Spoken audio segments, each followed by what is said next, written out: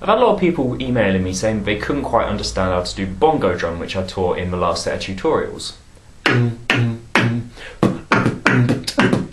That's fair enough. It is a sound which takes a little while to get used to because it's combining two sounds at the same time. So what I'm going to do in this video is teach an easier way of doing the bongo drum. It's a little bit of a cheat really because it's basically just an inward K, again, but this time instead of doing a throat kick, you just hum at the same time. Think of it as doing an inward K then saying the word you. And just make sure you do it in a low pitch. And this, just like the normal bongo, you can put into a beat. Hope you find this easier, hope it helps. Peace.